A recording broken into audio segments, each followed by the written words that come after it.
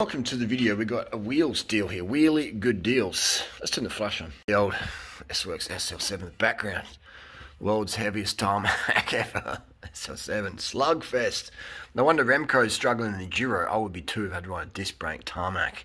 Give the boy an SL1, 2, 3, 4, 5, 6 or rim brake options and it'll be back to normal. Anyway, this is the deal here. It's Raval.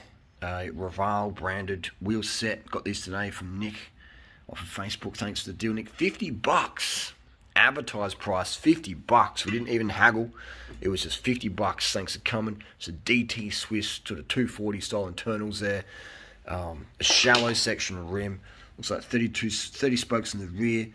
Also got 10 2 cross and 20 on the dry side there. So about, yeah, it's an interesting setup.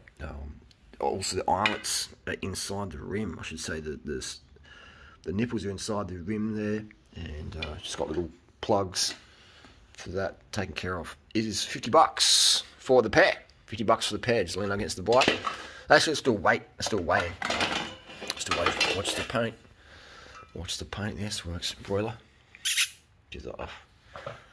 Here we go. All right, broiler. You can guide this. Yep, have a sniff. All right, let's check how much this bad boy weigh. You take a dump, are you? Nope, not on camera. So it's around $890 for the rear. So pretty decent. It's got to be about a 1550 gram wheel set.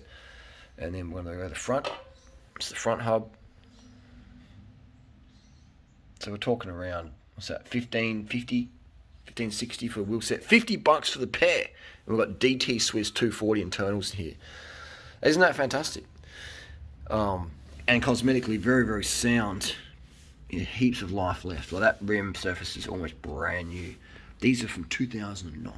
Right, so they do have a little bit of surface corrosion on there, which is going to be fine. That's got no issue. The bearings smooth as DT Swiss bearing. Yeah, you can pop them out, press some new ones in. We don't need to do that because these are fantastic condition already. Straight pull spoke. It looks like straight pull spokes. So not too hard to get spares for. If you've got bladed spokes, you can use bladed or round, doesn't really matter, as long as they're just compatible, the same length, etc. So it looks like a 20, so 20 on the front, 20 spokes in the front.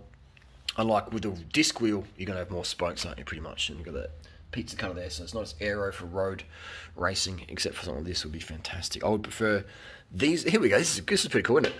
Ravals from 2009 versus Ravals from 2021. I would prefer these $50 ones. $50 ones perform better. These are actually lighter. These ones here are lighter. Park it just there. The ones I got for $50 today are lighter than the ones that retail for $1,700 Aussie. You know, isn't it amazing? Same internals, DT Swiss quality. Those rims, these carbons are very good quality. They're just heavier because they've got a lot of spokes and the little pizza cutter there.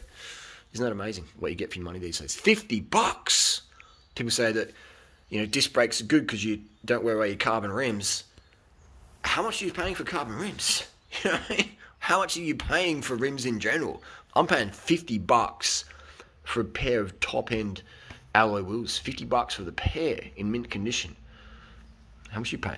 So there you go. That's just a little deal there. $50. Where are the deals? They're on Facebook. They're on Gumtree. Getting quick, getting early. And they're there. They're definitely there.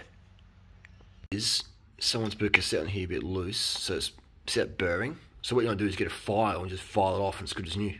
It's good as new. And because this is a DT Swiss, you could put a 11 spit on there or whatever if you wanted to. You might have to do a bit of dishing, but otherwise 10 spit. I still run 10 spit on my bikes.